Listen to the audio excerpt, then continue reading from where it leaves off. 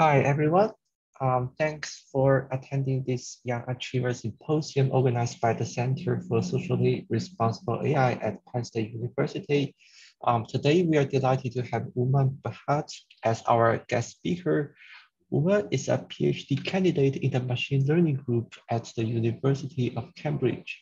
His expertise lies in human-machine collaboration and trustworthy machine learning, spanning the fairness, robustness, and explainability of AI systems.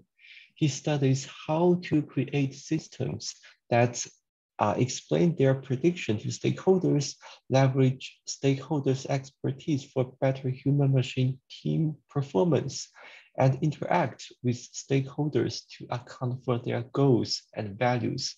Currently, Umang is an enrichment student at the Alan Turing Institution and a student fellow at the Leverhulme Center for the Future of Intelligence. Before that, he was a fellow at the Moselle Foundation and a research fellow at the Partnership on AI. He holds a bachelor and master degree in electronical and computer engineering from Carnegie Mellon University. So without further ado, let's welcome Umang for his talk. Thank you so much for having me today. And thank you for the kind introduction. So as is mentioned, my name is Umang. The title of my talk today is going to be Challenges and Frontiers in Deploying Transparent Machine Learning, more broadly, responsible AI. So we'll go through a bunch of research we've done in this area pertaining to explainability and specifically pertaining to explainability and uncertainty, two different forms of transparency that have been the focus of my research. There'll be natural stopping points for questions. And if you have any questions after the fact, feel free to reach out via email or DM me on Twitter. Both are equally convenient. Wonderful. So I'm going to split today's talk into two. The first part will be focused on the challenges associated with explainability. And we'll start by defining terms and then taking it from there. The second part will be focused on uncertainty as a form of transparency. So moving beyond our obsession with explainable AI and explanation kind of becoming synonymous with transparency these days. So we'll start with our first part. What are the challenges associated with explainability? So the starting point of a lot of our research kind of began by asking this question: how are existing approaches to explainability used in practice? So Explainable AI, DARPA's grant was, I don't know, it must have been in the late 90s when they proposed it, or early 2000s. And there have been lots of different papers and lots of work that's been done around explainable AI, insofar as you think about the ruleless community, and just GoFi community has been thinking a lot about transparency and various forms of explanation, as well as just modern deep learning methods and trying to make them more transparent and explainable. So our starting point was really trying to assess, well, what is actually used in practice? Like what is being deployed by organizations? So we kind of summarized our findings in this paper called Explainable Machine Learning and Deployment. It was work that appeared at the ACM Conference on Fairness, Accountability, and Transparency in 2020. And it was work we did alongside the Partnership on AI, a global nonprofit that brings together academics, governments, industry organizations, and civil societies. And what we did is we decided we had like this observation that there's so many algorithms that have been proposed to explain machine learning model output. So specifically, we could study within the Partnership on AI's body, a membership body of over 100 organizations, not only civil societies, but also all of your major tech companies. How are these algorithms actually used in practice? And the first thing we realized that when you set out to do something rather ambitious like this, to ensure and kind of understand how explainability is used at your major tech companies, Google, Microsoft, Facebook, Apple, Amazon, and also at civil societies and their opinions on it, think Human Rights Watch, UNDP, Amnesty International, Access Now. The most important thing was actually establishing some sort of shared language. So for all intents and purposes of this talk, as well as for most of my research, I define transparency as providing stakeholders with relevant information about how a model works. There are lots of pieces of relevant information that you could probably provide. One might be providing you with code. It's a form of transparency. I mean, only developers can really understand it, but it's transparent because in that sense, it's reproducible, providing you with documentation on how the system has been trained, providing you with the certification that a trusted third-party auditor has come in and validated the system. These are all relevant pieces of information about how a model works, or in some sense, it's providing you with transparency into model behavior. Specifically, one form of transparency that I've been most interested in is explainability. And for all intents and purposes of this talk and my research, I define that as providing insight into model behavior for specific data point or data points. So how can you tell me how this model is going to behave on a particular point? There are lots of different ways of going about doing that. When you're doing inference, I might be able to tell you, well, here's the features that you use, here are the training points that are important, and we'll get into the classic forms of explanation that were used. But it's important to kind of draw this distinction that there are lots of really important forms of transparency that exist that might be part of the socio-technical ecosystem where a model lives. But for now, we're going to restrict ourselves to explanation. So trying to provide insight into how a model behaves. So in our study, we found that there are lots of different types of explanations that are popular and that are used, but by and large, they can be summarized into three categories. The first type of explanation that was really popular was feature importance. How do I tell you which feature was most important when doing predictions? So you provide me with a set of covariates, and I tell you which of those covariates was most important for doing prediction. I tell you my age, my body temperature, and my weight, and I ask, do I have a fever? We hope that you use the body temperature when making such a decision, and you're not using the other two features. Now, were you to find that age was actually the most important, there ought to be some form of recourse, which doesn't exist now, but ought to be some sort of recourse for a non-technical stakeholder to kind of make that change. But feature importance is rather intuitive. It's how we intuit most of the time. Lots of really popular techniques like LIME or SHAP, which you might have heard of and we'll be discussing later on, kind of fall into this category. Another form of explanation that was really popular amongst all of these organizations was this idea of sample importance. Sample importance is the notion that in the training data itself, there might be data points that you've observed in the past that are influential when doing inference right now. Okay, so if I have a medical diagnostic system, there might be a patient I saw 7 years ago whose diagnosis is actually important and influences my decision today. Okay. And then there's this idea of a counterfactual explanation, which really interestingly has analogous definitions in credit law.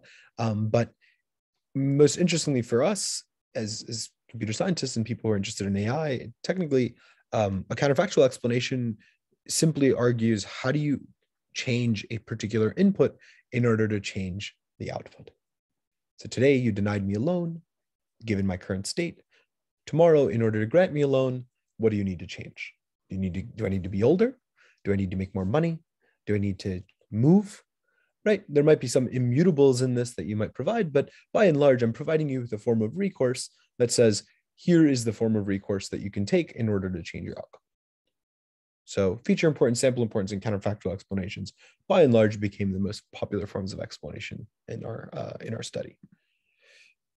Now, in thinking about the stakeholders of these systems of explanations, there were 4 resounding groups that came up in our study.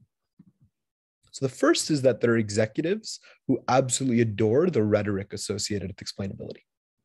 Providing a transparent system sounds really great if you can get up on stage and say, look, we have explainable systems that will tell you when they're going to fail. That's wonderful. I don't think any of us would deny that that's a bad thing.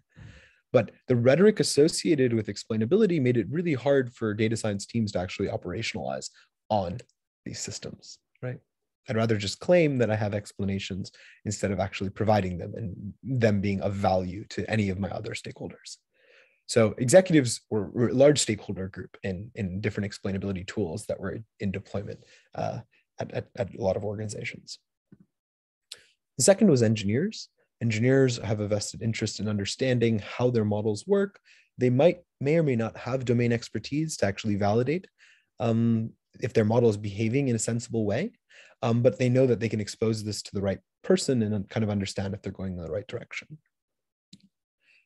End users are another stakeholder group. One of the things that I have come to abhor is that you have every single machine learning paper on explainability for a very long time was opening up with end users deserve transparency and deserve explanations. Or they have some GDPR site and they say that regulators are saying that we need to provide, you have a right to an explanation. So therefore, we're now going to study some really specific form of explanation that is going to be validated on MTurk workers or maybe even just on graduate students. And there's really no discussion of end users at all. So one of the things that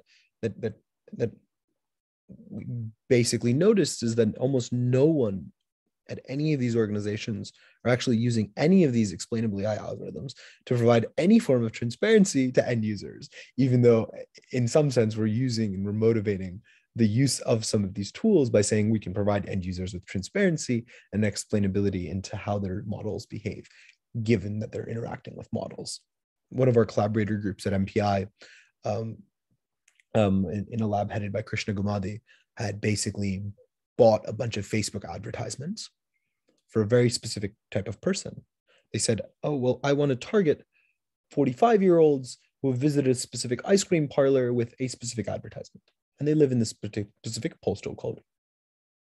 And if you were to use the why am I seeing this button, which is a feature actually made by Krishna Gade, who's now running Fiddler, what they do is if you look at those explanations that are provided, the explanation might actually be, you're seeing this advertisement because you're between 18 and 45 and you live in the United States of America. There's no kind of regulatory compliance in place that basically says, well, you need something faithful. So either it implies that we don't have any regulation in place, which is our fourth and final stakeholder, or we're actually not even using algorithms in order to serve you a bat. And one of those ought to be true. And obviously getting to the bottom of that is important. But in some sense, it's important to have like regulators kind of in these conversations around explainability and transparency, especially if we want some semblance of accountability, which might actually be the reason we wanted transparency in the first place. Okay. So given that we had this, I'm going to kind of breeze through three of the findings and then kind of keep trudging along. But three major findings of our work were basically explainability is primarily just used for debugging. It's used for debugging by machine learning engineers. So a lot of engineers love to look at like saliency maps of their test set, and they think that that will provide them with some semblance of security, that their system behaves in a sensible way. But in actuality, it's unclear how they use errors that are detected in this way to actually improve their models. But primarily, explainability in its current form is used as a debugging tool. Unfortunately, the goals of explainability within a lot of organizations are not clearly defined. And this makes it really hard to understand how transparency ought to be kind of how it should manifest basically throughout the organization. And then the third is that there might be technical limitations that make it actually very difficult to deploy explanations in real time. Calculating the sample importance usually requires influence functions, which requires inverting a Hessian, which is a d-cubed operation. You can't do that in real time. You can try to approximate it, but in actuality, a lot of companies have kind of hit a roadblock when you're actually trying to deploy something that's actually faithful to the model. So this is kind of where we got to with the partnership on AI. And what we were able to do then is host a convening, which is summarized in this work, Machine Learning Explainability for External Stakeholders, which appeared at an ICMO workshop. But what we did is we actually had brought in like 33 participants from 5 countries, 15 were ML experts, 3 were designers, 6 legal experts, 9 policymakers, and they had vast varying domain expertise. And our goal was to kind of facilitate an inter-stakeholder conversation around explainable machine learning. So this is the last in-person event I did before the pandemic hit in Feb 2020, co-located with AAAI and AIES in New York. And it actually was an incredible event, and I implore those that are interested, I encourage anybody who's interested to kind of read it. And one of the interesting things that we found is that there are 2 ways in which we can get involvement from external stakeholders. So not machine learning engineers, anybody else effectively, getting them kind of involved in the explainability process. So what what I want to kind of show you throughout the rest of this first part of the talk is that can we ask what we call practitioner-driven research questions? So as a result of that convening, we actually came up with 3 really concrete research questions that we could ask. And given these 3 concrete research questions, we were able to bring those answers back to those external stakeholders. So the first question that we were asked is, can you actually provide practitioners with a methodology for evaluating explanations? The second was actually brought up by a regulator. Can existing explainability tools be used to identify model unfairness? And the third is that, can you quantify how much uncertainty is associated with given explanations? So for the sake of time, I'm going to ignore the, I'm going to breeze through this first one very quickly. We'll spend some time on the second one, and the third one, I will just point you to the resource where we actually tackle this. And then we'll move on to the second part. So starting with this first question, how do you actually provide practitioners with a way of evaluating explanations? So this paper appeared at IJCAI in 2020, but it was kind of motivated by a lot of the work that was done with the Partnership on AI. So specifically, we think about how do you evaluate a feature-based model explanation, so one that is effectively feature importance. So there are lots of really common ways of actually obtaining feature importance. So one that was really popular from Marco and Carlos and Samir was this idea of, can you take a really non-convex model and approximate it locally with a linear model, and then take the coefficients of that linear model as the explanation? Okay, that's effectively what they do. They take local surrogate models and approximate in some neighborhood, and they're like, okay, the coefficients of that linear model are exactly what I'm going to use as my explanation. So age will be important if and only if the tangent line I fit close to the decision boundary is high. Right? Another form of explanation from Sue and Lee's lab in 2017 is called Shapley values, which basically tries to consider all possible combinations of features and allocates some amount of value provided. Basically, how much does my predicted probability change were I to mask out that feature? Okay, and that comes with nice game theoretic properties. But other than that, there's very little motivation for how this would work. So these are the 2 really popular forms of explanations. And the third, which actually is used quite a lot as well, is called integrated gradients, which is actually some variant of SHAP. But the point I want to make is that there are lots of different methods that are out there. These are 3 popular ones. There are tons that are there. They have lots of repositories where you can play around with these different types of explanations. And it's actually quite overwhelming for data scientists. And this was something that became very apparent when we were talking with the data scientists at the Partnership on AI. So what we decided to do is kind of collate a list of, well, how do you actually even evaluate these explanations? So the first sensible evaluation criteria that we consider, which already exist in the literature, is that do similar inputs have similar explanations, right? And you write this out more formally, basically saying, look, like if I were to look at an R-sized ball around an input, how much would the explanation vary? Okay, and then how much does it maximally vary in that same ball? Pretty straightforward. Second of all, another form of evaluation criteria that's sensible is, well, are the features that I'm providing high value to, that I'm giving high attribution to, are they actually the ones that are important? So one way of measuring this is saying, well, if I were to mask out those features, how much does my predicted probability drop? And in some sense, the attribution that I provide to a feature ought to correlate with how much my model's performance decreases when I remove it. Okay, and then you consider this over all possible subsets. So this is a more formal way of writing that same thing out. You fix the subset size, and you're going to say for all subsets of size 4, I'm going to consider random sets of features and consider how much does the sum of the attribution I provide those features correlate with the drop or the change in predicted probability upon dropping those features. Okay.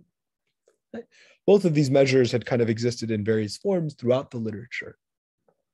Another form of evaluation criteria that we created, or that we consider, is this idea of complexity, right? How can you understand if an explanation is digestible?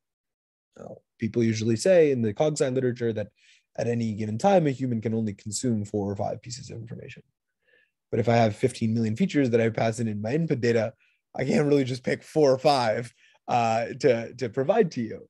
But I might actually want that. That might actually be desirable to go down to just 4 or 5.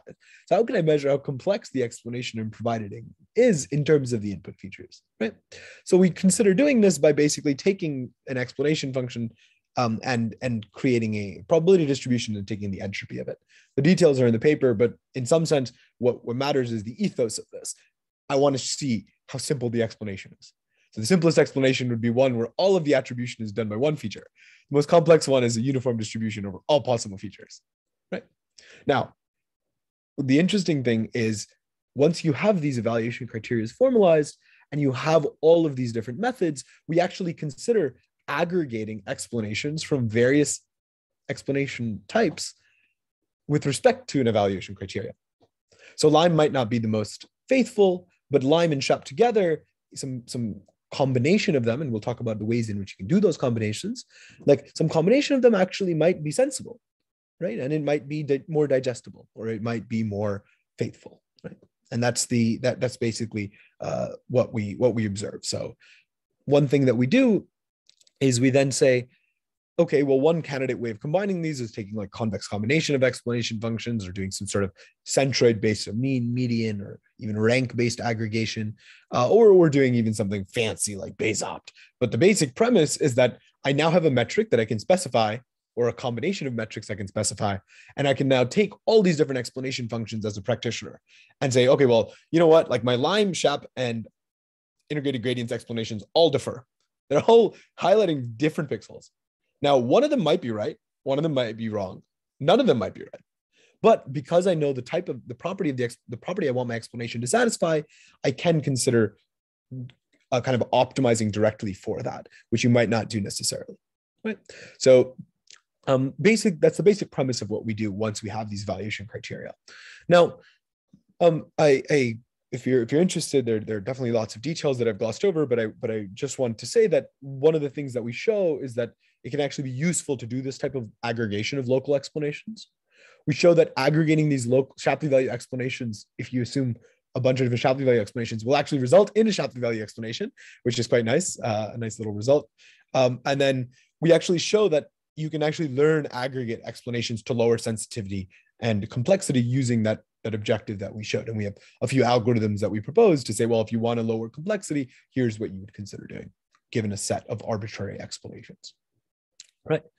And I think in the end, the great thing is we can go back to these practitioners and kind of validate and create like a feedback loop for us to consider if these evaluation criteria are actually useful in practice, because it's not clear that they actually might be. Right. These are things that exist in the machine learning community, but in some sense, we were able to kind of tackle this problem head on and start an iterative conversation with those who are actually considering using these tools. Now, the second question that we considered asking as a result of that workshop, but also just in general, after discussion with practitioners, is can any of these existing explainability tools, particularly feature importance, can it actually be used to identify model unfairness, right? So this was based on a paper that appeared at the European Conference on AI in 2020. And one of the things that I want to do is just like motivate why this problem is even interesting. So on the left-hand side, we have 3 features. Let's say it's time spent doing some tasks, the amount of money you make, and your age. So in the US, based on the Fair Housing Act of 1956, using age, this is a bad thing. It's discriminatory, right? Model B, on the other hand, doesn't use age. Okay, so seemingly, just from this perspective, a model that uses age is going to be unfair, and a model that doesn't use age is going to be fair. Now, when we were talking to regulators in the UK and US, we noticed that someone actually mentioned, this wasn't even our idea, someone mentioned, well, why don't I just use this idea of feature importance to see if the sensitive attribute is actually important? Are the gradients of the sensitive attribute high, or just in general, like, does it appear in my feature importance explanation? So what we set out to do is basically warn everybody that this is a nonsensical thing to do, specifically by showing what we're going to do is we're going to show that I can take a model A and convert it into a model B.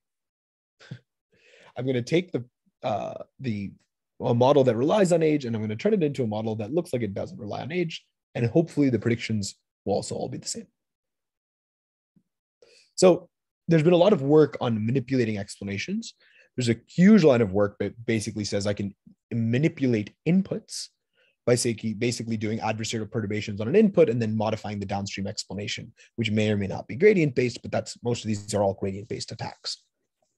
Okay, so I'm going to attack the input, and then I'm going to say, oh, look at the explanation. Now I can change it from the outline of a dog to the outline of a car. And in doing that, I've made an adversarial attack that gives a misleading explanation.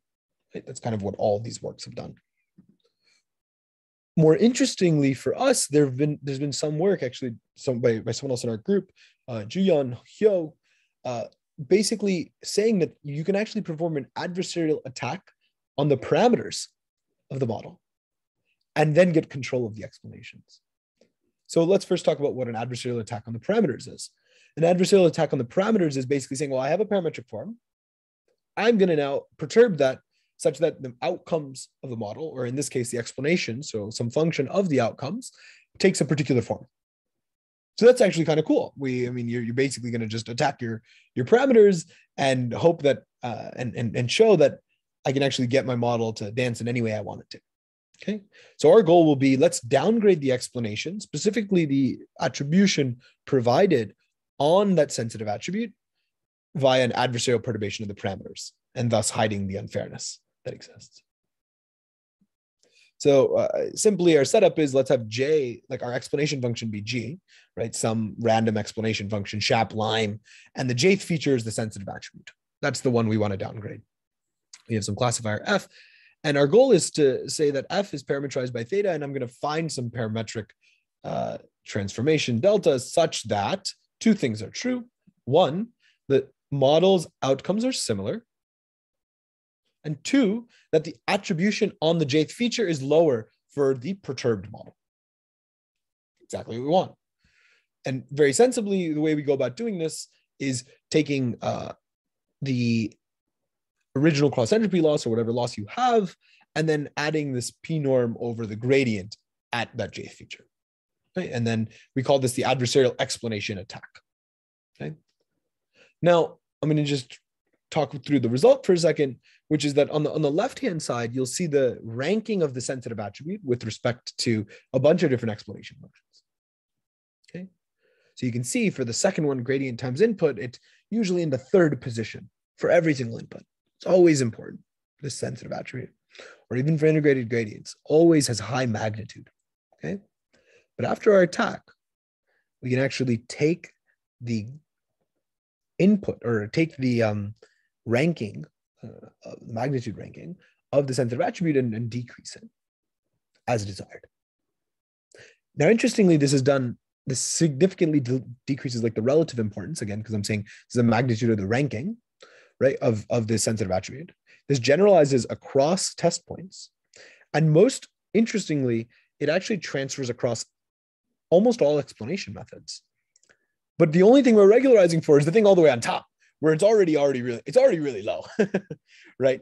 And there's actually a bunch of very cool work that's followed on from this, which has actually tried to prove why this would be the case, right? You're basically finding another minima nearby where the gradients with respect to the sensitive attribute are low, and they call this fair washing for those that are interested. So there's a bunch of really great work in this direction by Klaus Müller's lab in Germany. But we basically were able to take this work and go right back to that practitioner and been like, look, red flag, do not consider insert name of regulatory body trying to use transparency methods or explanation methods to validate unfairness in its current form. Right? So being part of that conversation, these inter-stakeholder conversations, basically allows you to get your research into the hands of people who are actually making decisions. And I find that to be really important. Okay. And the third, I guess, thing that I want to mention, the third practitioner research question we ask is how much uncertainty is associated with these explanations. Right? Some of these explanations might, it's unclear if this explanation that you have is actually the right explanation or the only explanation for the model you're looking at. So we tackled this in our work with Quantum Black. And I'm just going to jump directly to the results. I can talk to you about how we actually do it. But what we can show is that if I consider an ensembling-based approach, where I get a bunch of models that all have a very similar performance, and then I look at all of their Shapley value explanations for a single point, what we find is, we find two very interesting things. The first is that if the predictions in that ensemble for a particular point vary a lot, so there's a lot of uncertainty, then the explanations will vary a lot as well. But if the predictions don't vary, then the prediction is certain and the explanations won't vary at all. So predictive uncertainty will actually manifest as variance in the explanation. Now, why is this a problem? Because I can actually now go look through that ensemble and I can pick out any model because all of them have the same prediction. I can pick out any model that lives here. I want low reliance on capital gain. Sure. I want high reliance on hours per week. Great. I can give you whatever you want. Whatever explanation you want, I can provide you. And that is not good. This basically means that there are lots of really good models with with differing explanations, especially when you're looking basically on OOD data, so data that is highly uncertain. The other finding that we have is that uncertainty will degrade the quality of explanation. So with respect to a lot of the metrics we talked about, if you look at OOD data, your metrics tend to perform quite poorly. So in some sense, this is like a saving grace. But again, at test time, this won't save you. But it will it will kind of help you kind of reason about this a little bit better, which is that on the OOD data, like we observe a degradation in explanation evaluation criteria, just like you would expect on other evaluation criteria you have. So what is the implication? The first is that data science practitioners kind of need to consider the entire distribution of functions, right? Not just the point estimate, not just the ERM. There are a bunch of different really good models that all actually have differing explanations, which actually requires some domain expertise to think through. And the second implication will lead to some work that we'll talk about in the second half, is that feature importance actually performs really poorly on uncertain data. It's really unreliable. So one thing we'll talk about in a second is this idea of counterfactual latent uncertainty explanations, which is a mouthful, but it basically says when you have an uncertain prediction, here's what you should do instead. And we provide you with a different form of explanation that feels like feature importance, that's just as usable as feature importance, but actually has a clear and more important definition and meaning. So practitioner-driven research questions are something that I hope everybody here can take away. These are a different way of thinking about doing research such that the questions you ask will actually have an impact on the real world and are actually motivated by real world use cases, especially thinking that in the kind of setting we are in right now, where we're trying to think about responsible AI and getting it into the right hands, and ensuring that we have lots of interdisciplinary stakeholders who are listening to the AI community and who we are listening to as we're building our tools. So this kind of brings me to the end of the first half of the talk. I'll pause quickly for questions, and if there aren't any, I will continue the second half.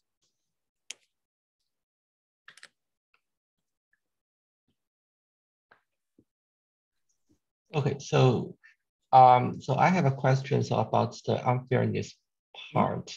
So I think there is a work from Bean Kim's group. So basically, it's a Europe's paper, I think 2019 or 2018. So basically what they are doing is that they're testing different, integrate, the different feature-based, explanations. So basically what they're doing is that to randomize the last layer of the neural network, but they see that, the explanation is still the same, still makes sense, even though the prediction is not making sense. I feel like it's a capture very similar property as your work. Right. 100%. I mean, I think that, so I think you might be referring to like the work that Julia, like I think it was Bean and Julius, and the basic idea, you're spot on, is we can not only randomize last layer, but I think they even do randomized training with randomized labels, they randomize basically various portions of the ML pipeline and show that these explanations actually don't change, or holding a lot constant and changing parts of the training procedure will just randomize the explanations but keep the predictions the same. So I think that you're alluding to a lot of my issues with the explanation literature, and that's really why this talk, when I originally used to give it, was only the first half, and I was just very frustrated. Now it has a second half because we have particular directions that we could use, so we're not frustrated anymore. And it's my biggest issue is that it's unclear if this is even a form of explanation people even want to consume, even if we were to solve this problem. And it's definitely alarming that if I can randomize the labels, my explanations don't change. But I think this is actually an issue with the fact that we want those explanations in the first place, because it's unclear that people actually want them. No one's going to come to you and say this, this saliency map, oh my gosh, it looks great, or it doesn't look great.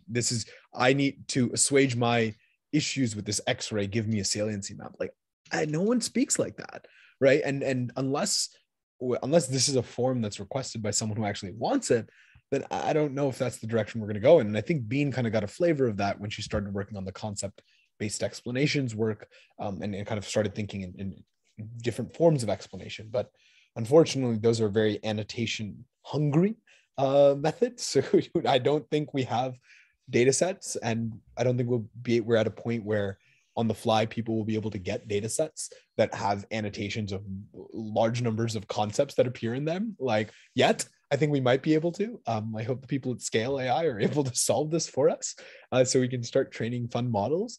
But yeah, that would be my reaction to that point. But awesome question. Yeah. So with that, I think I'll just jump to the second part, and then we can talk about questions at the end if anybody has any. So the second half of this talk is called Uncertainty as a Form of Transparency. So I think that people always say that AI is going to take over the world, but we still get these egregious errors from these neural nets, right? Where it's like, that is clearly not a dog, it is clearly a cat. If you beg to differ, we can have a chat later. But again, these systems have a lot of uncertainty inherently associated with them, and we just don't communicate it to people. Mostly maybe because we're afraid that people are actually not going to be able to do anything with the information. But there are really sensible ways where you can actually think about providing uncertainty to people. So with the partnership on AI, we actually decided to say, well, I think we need more people thinking about this idea of uncertainty as a form of transparency. Right? Just as explainability has been a form of transparency for the community for a while, can we actually view all of the uncertainty literature, the Bayesian literature, the frequentist work in this space, conformal methods, kind of bring it all together and say, well, this is a form of transparency in and of itself. So instead of providing an explanation, or in addition to providing an explanation, I can now communicate this uncertainty information to you in a useful manner, right? So you need to measure it, communicate it, and then kind of use it in the right way. So I guess broadly, like what we've been talking about is actually algorithmic transparency. I didn't make this distinction in the beginning, but specifically when we were talking about transparency at the beginning, we said it's any relevant piece of information about the model. Algorithmic transparency is actually the relevant information that the model can provide, right? So an explanation is actually something that the model can tell you, right? Because I'm going to query it with an explanation function. Uncertainty information is something that the model can tell you. Documentation is something that a human has to write. Certification is something a human has to do. They are what I would call procedural transparency, right? The forms of transparency that require that kind of comment on the socio-technical ecosystem where the model lives. So again, we start from this premise where explainability is this popular form of transparency, but we want to move beyond it. And a lot of people have worked on this question, and can we kind of aggregate this work into a salient piece? So in terms of measuring uncertainty, there are lots of different ways that we quantify uncertainty. So if you have a softmax distribution, softmax probability distribution at the end, I might just take the entropy of that to say, here's how much uncertainty is associated with my outcome. Or we might look at the variance in a regression when we're doing regression, right? The variance that you have over your current estimate. You might even consider like mean and error bars that you're providing to people as forms of quantifying uncertainty. Now, one of the things that I found very interesting is kind of going through this is that there are various forms of actually getting uncertainty. So if you were considering an ensemble of predictions, you actually can notice that there is a lot of uncertainty associated with in basically what we'd call like the gap regions, the regions that are in between the data manifold that I've observed, right? We might call this epistemic uncertainty, and I'll get to that in a second. And you might also have noise that is inherent to your data set that you've collected, which we would call aleatoric uncertainty, so noise uncertainty. And together, they form what's called predictive uncertainty, which is located in that third pane on the right. I think that we'll dive a little deep now into the ideas of what are the different sources of uncertainty.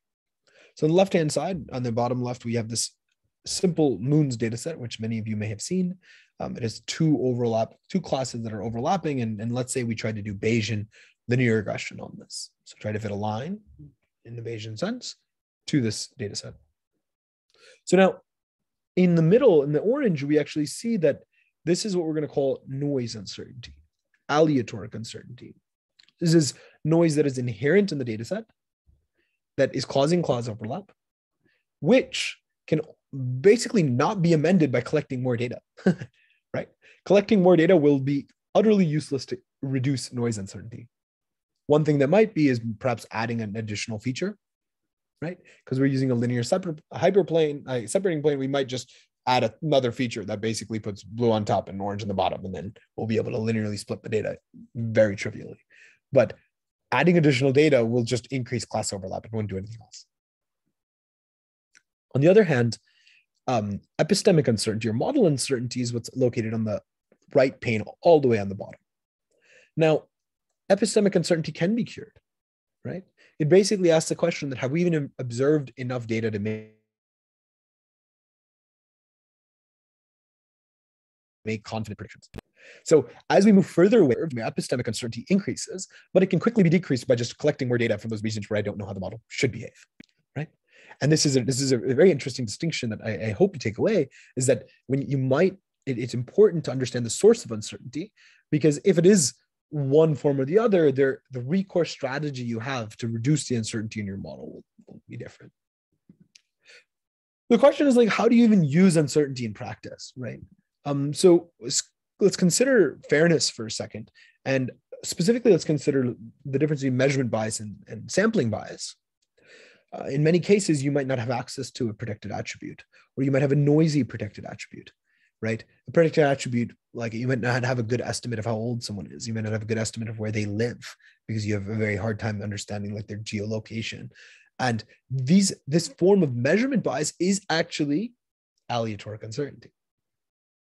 It's inherently just noise uncertainty. And there's actually interesting work that appeared at AIES last year, which said that aleatoric errors are going to be a lot harder to fix than epistemic errors, right? For fairness, right? And epistemic errors are actually usually caused by sampling bias, which is effectively the exact same thing that we just discussed. I've not sampled in the regions in the corners, therefore I'm going to have high uncertainty in that region. Now, the point is that sampling bias will manifest as unfairness. And measurement bias will also manifest as unfairness. So understanding the source of your unfairness is equivalent to understanding the source of your uncertainty, which is really cool. Another form of using uncertainty might be when you're actually doing decision making. So if I knew the expertise of an individual, I might build like something like a reject option classifier, which will choose to abstain from prediction if I am not confident in my prediction.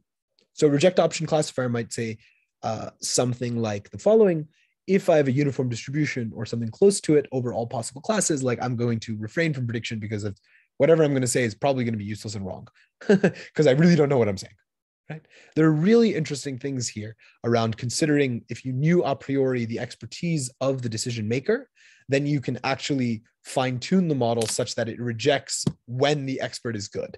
And you can use those other parameters to do better class separation or do better feature extraction earlier on, which is quite nice and fun. And then the third form of like using uncertainty is actually a more socio-technical one, something that coming from the judgment decision-making literature, which is that providing uncertainty shows the ability of the system, because we hope that if you're confident, then you're also accurate, right? If we have a well-calibrated system, shows benevolence of the developer, right? Because the developer is actually showing where the weaknesses of the system lie. And it shows the integrity of the system itself, because when you're okay with admitting that you're wrong, right? And we have this interesting argument that we worked with someone on to kind of think about uncertainty through this lens. In terms of communicating uncertainty, there are lots of different ways that people choose to communicate it. One of the things that blew my mind when I started talking about this and like reading this literature is that these hurricane plots that I remember seeing as a kid are actually uncertainty plots. So the hurricane does not get bigger, which blew my mind. And when I was like 10 years old, the hurricane will choose one path through this conic function, and then that will be the path of the hurricane, right? So the eye of the hurricane will move, doesn't get bigger, but we've been shown this since we were children.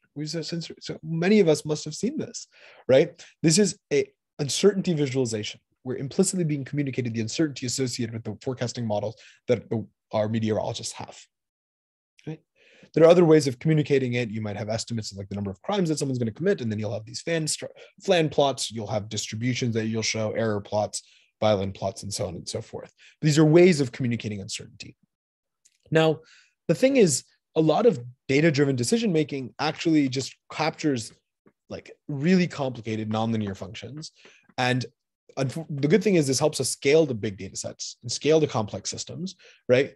But one of the things is that like you might actually have uncertainty in this system that you need to communicate and explain, right? Earlier on, like I hadn't mentioned this figure, but if you're doing like segmentation, which something like Wave, which is a self-driving car startup in the UK is doing, you might be able to parse apart the various forms of uncertainty. Is the uncertainty that my LiDAR sensors are facing or my cameras are facing, are they because I've never seen something like this before, or is there some sort of occlusion that's causing me to have this sort of uncertainty, which is effectively causing class overlap, right? Or is it something I've never seen, which I can then just collect and then retrain on and I'll be fine, right? So the understanding these sources of uncertainty can actually be really helpful, but unfortunately, when it becomes more and more important as we move into the regime of more and more complex models. So one of the things that it's important to think about is if my system doesn't know the answer, right?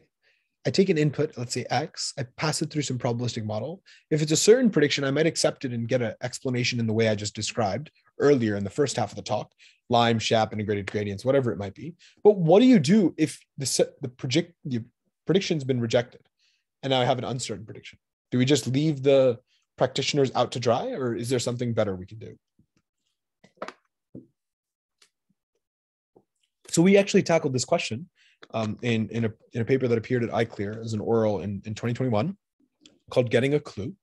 And what we actually did is, we'll start with like the very simple setup.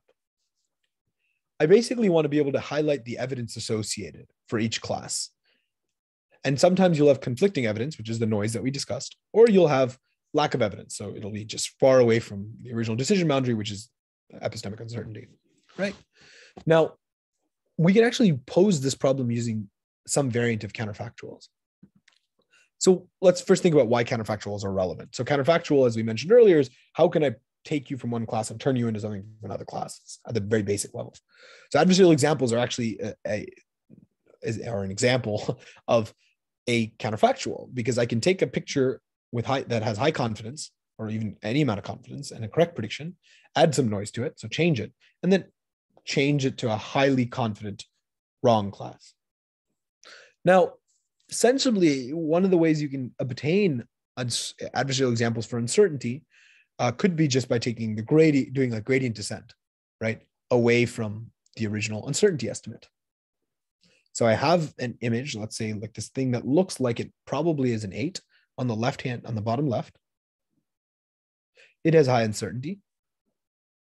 I basically can do gradient descent away from it. I get a low uncertainty example, but now this thing is meaningless. That's not a real image.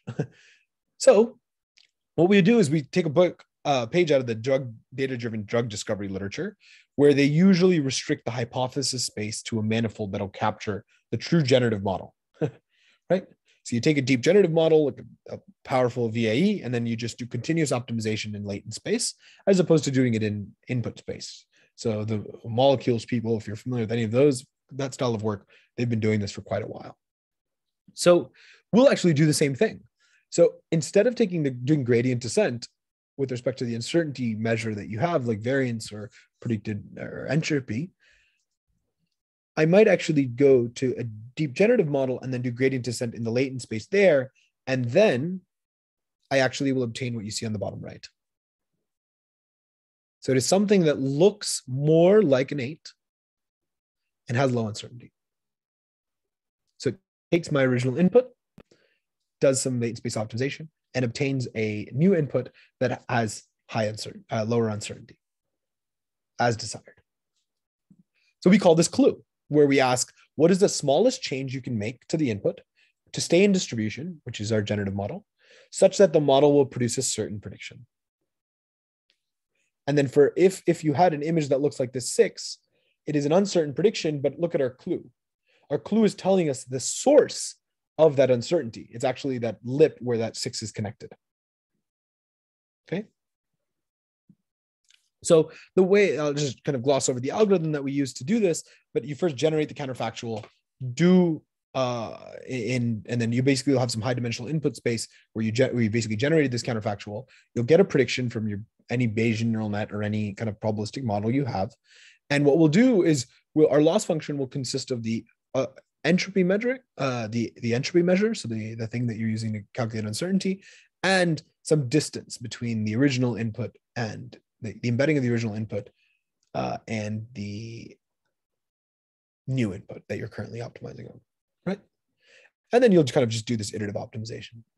So now what will these clues look like? So you'll see what we'll actually be able to do is create these saliency maps that tell you where uncertainty lies. Okay. So on the left-hand side, you have these zero-looking things that say, well, actually, if you get rid of this little edge part on the right, of this edge part of the 0, this little dangling thing, I'll actually be more certain. Right? If you make it a little bit thicker too. Or for this 2, if you get rid of some of this other additional lip, like I can become more certain in this being a 2. For the LSAT data set, you'll actually notice that you might be able to take, you might be highly uncertain on this Asian female with a high GPA and high LSAT score. But if you were to change their race and their GPA ever so slightly, you'll become more certain. Okay, so these are uncertainty-driven explanations. They're completely different types of explanations. For the sake of time, I will just quickly describe our experiment. So one of the things we wanted to show is that these explanations can actually be useful to people, right? So if I were to show, what we do is we say, well, can we show a end user an uncertain point and a certain point, and then ask them if the new one is going to be certain or uncertain, right? That's basically the task. Can they simulate the certainty or uncertainty of the model? And what we do is we first, we have run a pilot study to basically to pair uncertain points and test points together. And then what we do is we have different generating processes to create these certain points. But I guess the thing that I just want to mention is that clue, when provided to these end users, was actually just more useful than providing sensitivity-based explanations or even human-selected explanations or just random explanations, right? So clue explanations help data science practitioners better understand their model's uncertainty landscape. And we've even done the same thing with images. So I guess all in all, I hope that I was able to communicate some amount of wariness with respect to the existing explainability literature that's become quite popular, motivated by real-world applications and real-world stakeholder conversations, and then was able to talk a little bit more about the ideas associated with different forms of transparency that can become popular and helpful. For example, uncertainty information. So all in all, this was the talk titled Challenges and Frontiers in Deploying Transparent Machine Learning. Thank you so much for having me. Thank you for listening. If you have any questions, please feel free to shoot me an email or reach out on Twitter, and I'm happy to take any questions now. Thanks, Umang, for this wonderful talk. So do we have questions from the audience?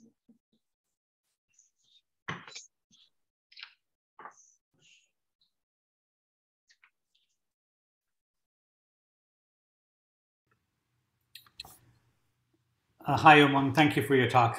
I was wondering if you could go back to your introduction, and you were talking about how, for example, this button, why are you seeing this, the content of which is unregulated. So what is now the upshot based on your research? What would be your recommendation in terms of how that content should look? Yeah, this is a really good question. So it's unclear whether. So I don't think there's a technical solution to this problem.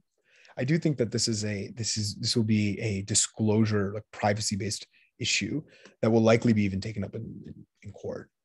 And the reason I mention this is there's no accountability at the moment for an organization to communicate when they're using an AI system or not. Because right now we're just positing that they are. They likely are, but we don't know, right? For all we know, there's someone manually, likely not true, but someone manually going there saying, okay, here's Umang's feed. We're going to quickly personalize it this way. Here's Jobs' feed. We're going to personalize it this way. So first of all, if we get that disclosure that there is an algorithmic system being used there, then we can actually have like privacy and advocacy communities, like some of the work that I was doing at Mozilla, basically come in and say, look, you need to be able to provide a useful explanation. And that definition of usefulness is kind of where computer scientists and some of us can come in and basically be like, well, is this actually a useful explanation that is faithful to the model, that actually has some properties that are actually that end users might actually want? So right now, the issue is that there is no disclosure. So in doing so, we can basically get caught up in, is this AI, is this not AI conversation, which basically includes the actual thing, which is that I'm being served this ad, but I'm not being told why. But because they're not telling me how they're serving me this ad. And if they were using an AI system, I don't know if there are advocates in place who are going to be there to basically help me understand what I can even do with this information. I don't know if that answers your question.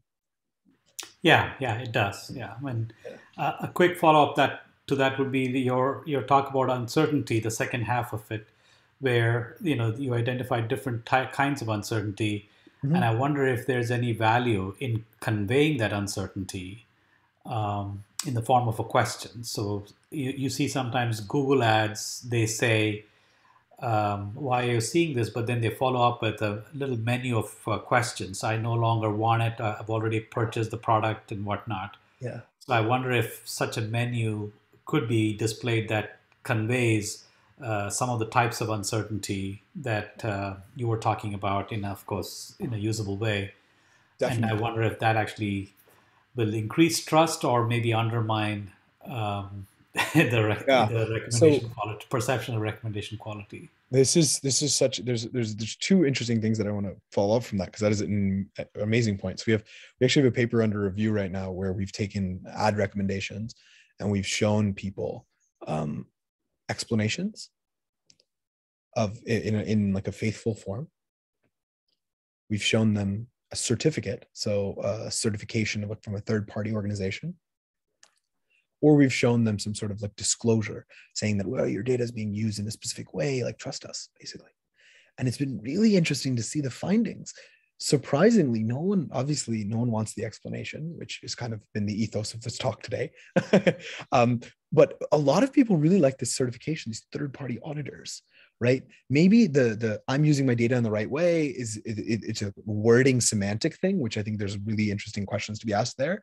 But this reliance on a trusted third party. Now, maybe this is because we did it in Europe and it would work very differently in this country. but there's really interesting questions that I think we can ask. And coming back to that uncertainty point, I think that you're spot on, that there's definitely room to kind of solicit feedback from practitioners and non-technical stakeholders. That practitioners can solicit feedback from non-technical stakeholders. Now, my issue that I take up with a lot of this work is it's unclear how to use it. So this comes back to the point that was raised earlier. I have these saliency maps. I see that they're just bogus, but I don't know how to fix my model. And it's unclear, like what I can collect a bunch of information about what you don't like, but then do I go back and fine tune? Do I go back, like, what is the technical fix? And my worry right now is that there are a lot of companies that are raising hundreds of millions of dollars claiming that they can do that backend. And we're computer scientists are just standing here like, I don't think you can do that. Like, unless you're just retraining every time, which again, we love large compute-based problems, and perhaps that's the best thing to do. But it's unclear what the best way forward is with respect to this interaction. So I'm really excited to see a bunch of people start to tackle this interaction problem of like, okay, I'm an end user. I've told you that I don't like this. What as a practitioner are my recourse options? Well, is there some simple fine tuning procedure I can do? Is there some simple like loss function update? Like what actually can I do with what you've told me? Right. Yeah. And or disclosure, just what are you uncertain about? What is this model, what does this model not know?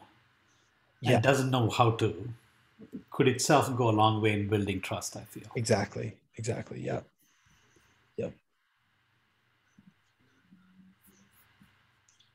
Yeah, so yeah, I really like what you are saying about all of this. And so well, my feeling about well, the problem in the explainable AI thing is that the evaluation part about explanation method, because there is a no ground truth label, right?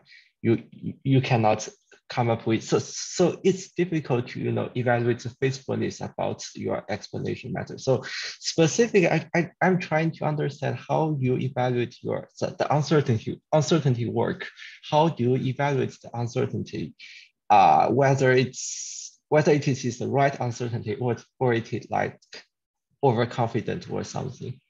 Yeah, no, this is a really good question. So there's, how do you measure when you're well calibrated or not? So the major thing in the uncertainty literature is that I want to be confident when I'm correct. Mm-hmm. That's it, right? That's the ethos. And what's the major worry is that there might be cases where I'm overconfident and wrong. That's deadly, right? That could be disastrous. So how do we prevent those? And there's some interesting measures, like I guess even like if you think way back, you can think about like expected calibration error, or even like the Breyer score, like some of these interesting notions of like how do you make sure that when Y and Y hat are matched up, like I have particularly like calibrated predictions. Now, I think that there's still a lot of work to be done in making sure that the test time predictions are well calibrated, right? Because again, calibration is a post hoc procedure. It's done after you have a prediction. So one of the things that I've been pretty excited about, and we have a little bit of work on, is conformal methods, which basically try to give you a guarantee saying, look, actually, you've given me a 1,000 label problem, right? 1,000 class problem. Given a 1,000 class problem, I'm probably going to be wrong and giving you a uniform distribution. Or it's going to be hard to be right. Maybe not hard to be wrong, but hard to be right, right? Specifically, I might have uncertainty over like a few labels, where a few labels together might actually lead to a confident prediction. So conformal prediction says, can you give me a set of labels such that with a user specified probability, let's say 90% probability, the true label lies in that set. So it's a post hoc procedure, just like calibration is. These are post hoc things that we can do to play around with our models to basically say, look, like I want to measure to see if this uncertainty is correct.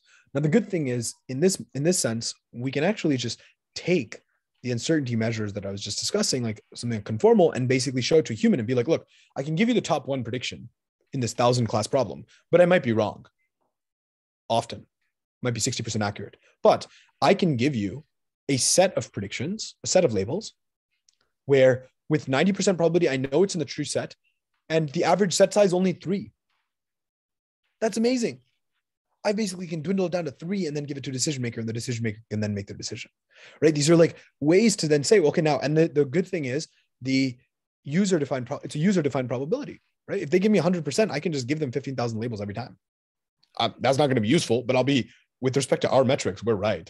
So I think there's lots of really interesting, clever ways, which are really going to be domain and like practitioner specific, which is why I keep bringing this idea up, which is that you really got to get down dirty to think about, well, where is the best place that I can plug in and kind of get my work out